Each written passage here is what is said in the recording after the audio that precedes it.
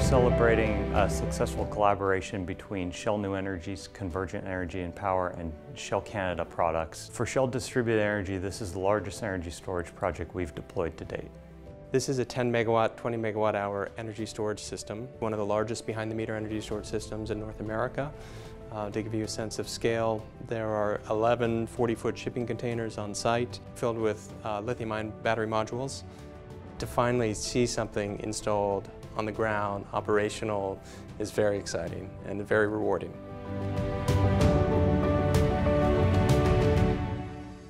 The Shell site was exposed to global adjustment charges. They were paying millions of dollars of global adjustment a year, and they were looking for solutions.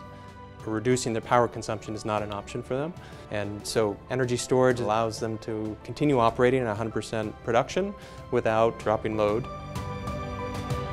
For Shell, this isn't only an example of an innovative distributed energy project, but in the larger scheme, it's also a great example of how we're trying to increase the cost effectiveness and environmental performance of our oil and gas facilities.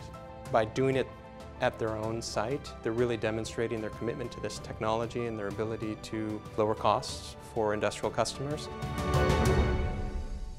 Large companies like Shell that have large industrial sites in Ontario can save millions of dollars a year by eliminating their use of utility power during peak times. I'm proud about what this project means to both Shell and Convergent, but also to the future of energy in Ontario.